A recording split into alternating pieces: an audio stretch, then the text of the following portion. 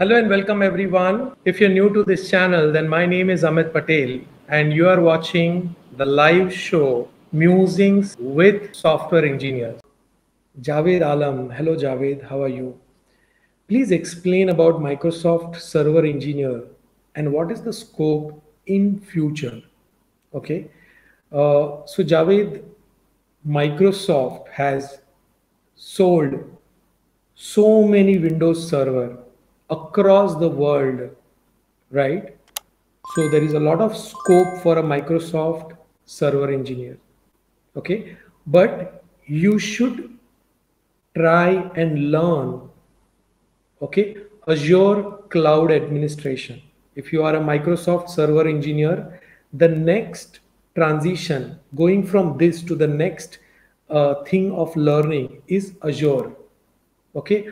How do you manage an Azure cloud?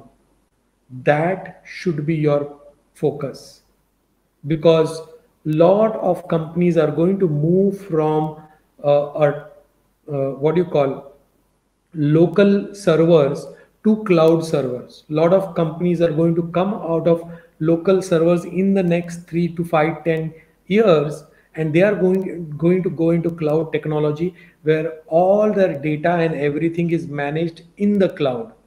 Okay. And if they are on Microsoft technology, then possibilities that they are going to use Azure cloud.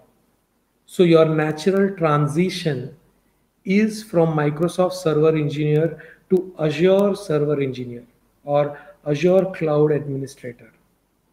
Okay. So think about that. Whatever you are doing in Microsoft server, similar things what you can do, and do some kind of certification in Azure cloud, which will help you a lot in your future.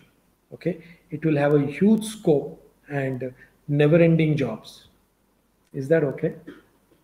All of you who are here, please share this video with your friends. Like this video if you have not liked this video. Subscribe to this channel and press the bell icon, because when you press the bell icon, you will get the notification. I am live every Thursday at 9:05 p.m. Okay.